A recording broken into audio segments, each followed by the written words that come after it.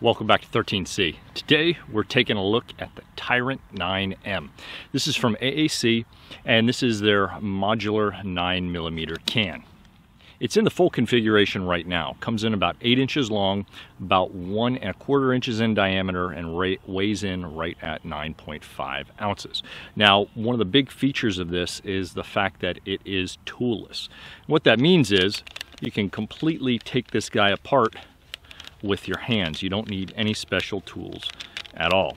So we'll run through that here real quick.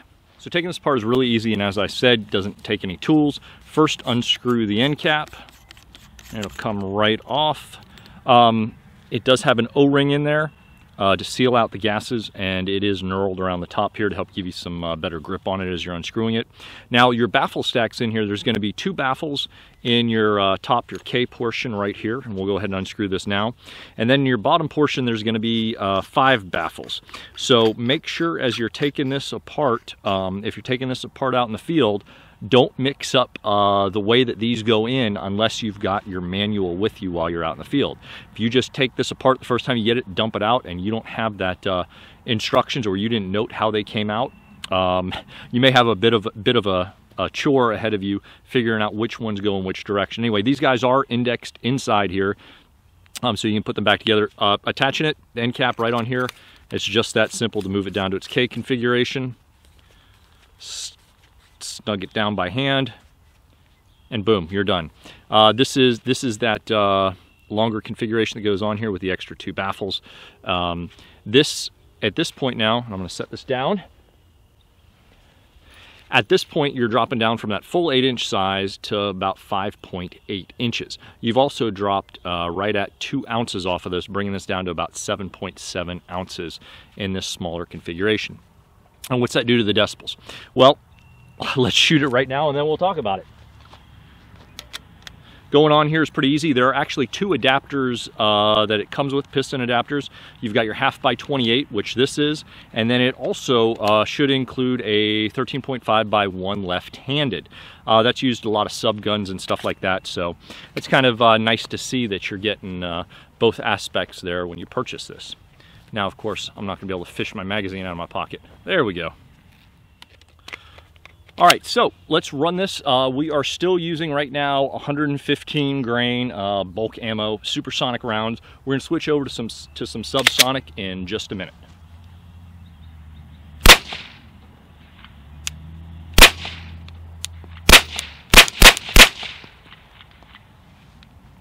All right, so you've definitely increased the sound. Now the ratings on here, according to AAC's website, you've got a 33 decibel reduction in the full configuration and a 23 decibel reduction in the shortened configuration. I'm still not wearing any ears under here. It is still hearing safe, within the hearing safe range, below 140 decibels. In the short configuration as well, so you don't necessarily have to worry about that. So AAC lists this on their website as a 33 decibel reduction in the full configuration and a 23 decibel reduction in this shortened configuration. Both of those are well under that 140 decibel threshold. The numbers that Silencer Shop got, and a huge thank you to Silencer Shop for sending this out for testing here while we're doing this video. Silencer Shop, and you can actually go check out, we'll put a link down below, or suggested video, something like that, to their web page, because they actually do all the testing themselves on their own equipment, which is really nice to see. Their numbers for this put in the long configuration 124 decibels, and in the shortened configuration 134 decibels, which puts it about, that's average over multiple shots, which puts it about in the same range as AAC's listings on their website, maybe within about half a decibel overall. So it's nice to see that we've got some independent verification on how this is turning out in that regard. Just for comparison's sake, we're going to run in some video shooting this unsuppressed. I'm gonna have to get some ears on for that because the 9mm decibel rating is about 156 decibels without any sound suppressor on the end of it. So let's go ahead and get a baseline here, unsuppressed, out of our Glock 19.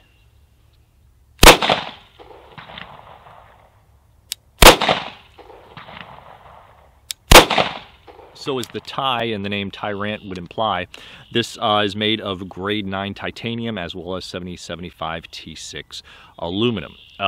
It's full auto rated and it has a high temp Cerakote on it as well. So let's switch over to some 147 grain subsonic rounds.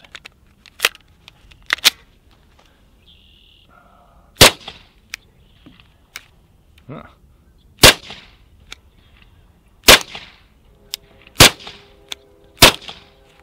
Looks like we're having a little bit of an issue with this guy going back into battery here. I'm going to have to kind of work on that and try and diagnose it maybe a little bit later. Anyway, that was in the K configuration. Let's expand this back out. Again, toolless. You just got to unscrew the end cap. I'll do that. Pull it out. Obviously, you don't want to mess with your baffle stack internally here. While you're switching it over, if you do, you'll just need to go back in there and re-index it and reset it. There we go. Got it started on the bottom. Get it started on the top here.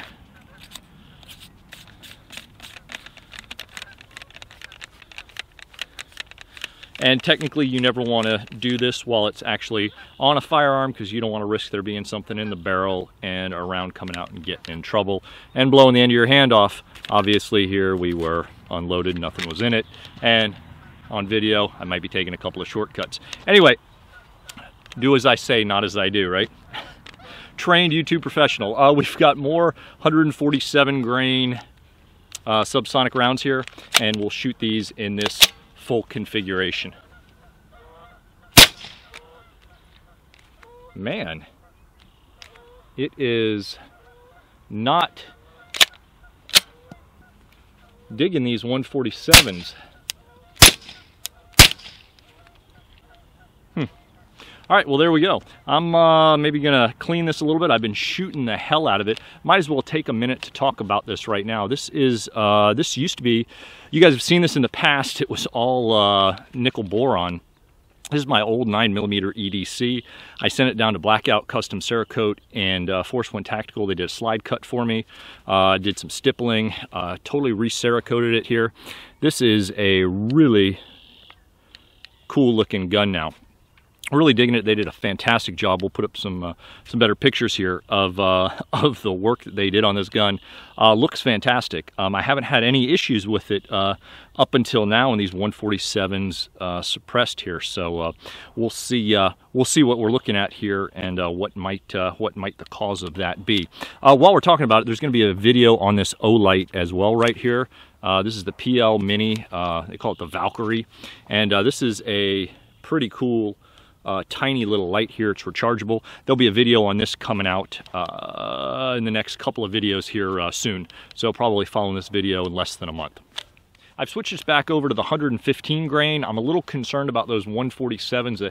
The two boxes I had sitting out here that I was using, they've been sitting out in the barn in a corner. They actually got left out back for a couple of months over the winter and some of this cold and wet and stuff. So I'm actually wondering if that affected some of the powder in it. I'm gonna kind of check some of those out and see what I can come up with before I fire any more through here. I don't want to wind up risking a squib or anything. This is the only threaded pistol I have out here today. I was using this on my Glock 17 a couple days ago, and I was doing pretty well on it. So anyway, let's fire a few more rounds here. This is the 115, and we're gonna dance back and forth here between the berm and the steel, just so you guys can hear a little bit of the difference back and forth.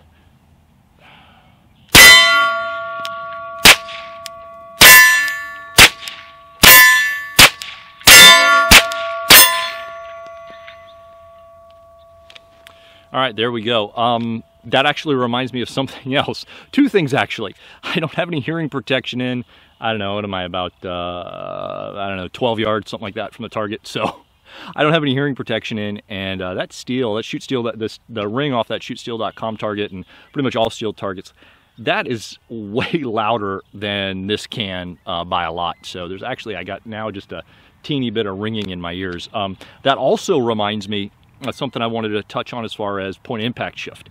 It looks like so far on this particular handgun, this is dropping me and I shot it earlier a little bit further back at about 20 yards. Looks like it's dropping me about 1.5 inches. I'm dropping my groupings about 1.5 inches, maybe 2 inches at 20 yards with this can on it. And I should have thought ahead and did some testing on that Glock 17 to see how much it changed it.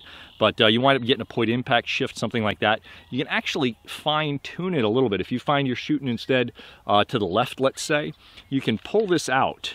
If you look on here, the way the Nielsen devices work, you can actually pull it out and turn it without actually turning your mount here, what mounts onto your barrel, and that will actually kind of shift your point impact a little bit. So rather than hitting either left or right, you can have it hit up and down. And of course, if you mark those delineations on your between the back of your can and this piston adapter where it goes onto your barrel, you'd actually put a little mark there between the two, and then you could have a consistent point impact shift every time you come back if you're putting your baffles and everything back in there in exactly the same way. So that's nice to see. I mean, you're talking about with a handgun 1.5 to 2 inches. If I was really to dial that back down in, and you get somebody with some better pistol skills than I do, you know, how much is that going to really matter over the course of... Anyway, something to keep in mind as we go through some of the different testing that we do here. A lot of questions and feedback and stuff that I get, and I wanted to answer some of that. One of the questions I do have, and I've got a bottle of water, I'm going to go grab it. We're going to put a little bit of water in here and shoot it wet. So let's do that. So this can is meant to be run dry. You can also run it what's called wet. Now there's a couple different ways to do that. The easiest way, and what we're going to do here today, is just put a little bit of water in it.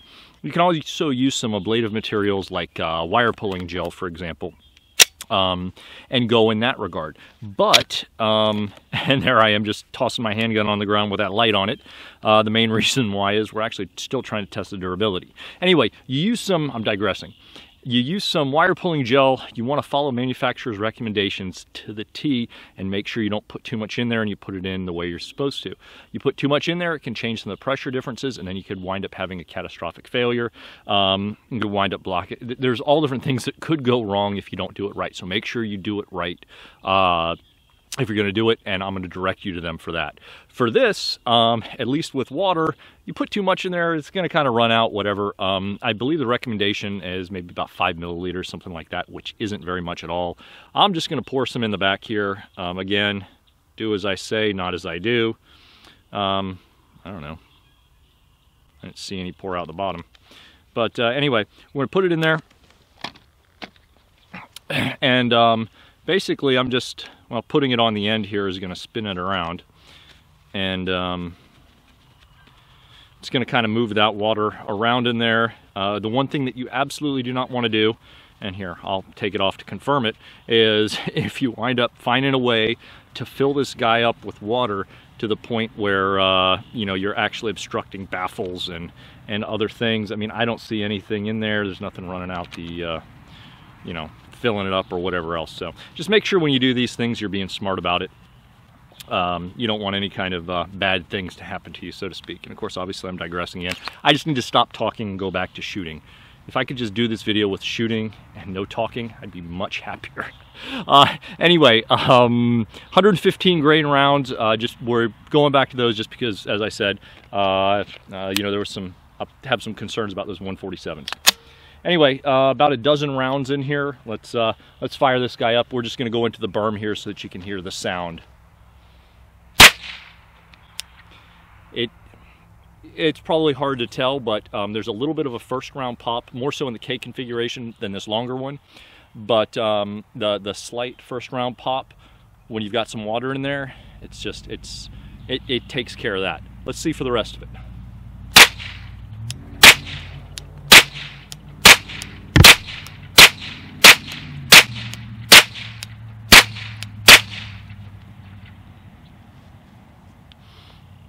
So there you go. Yeah, as you get toward the end, as that water vaporizes, steams off, you're going to lose some of the sound reducing capabilities of adding that water in there. That's why people will use some of that wire pulling gel, so it lasts in there longer. Obviously, the other part of, and one of the reasons why I don't like using wire pulling gel, because it does kind of get a little nasty. There's a decent amount of blowback, and here you can see some of the blowback from the back there of just some of that water in there blowing some of the dirt and carbon and gunk out the back there. So that's something to keep in mind too. Make sure you're not wearing a really nice shirt if you're going to be using different types of ablative materials in here to run it.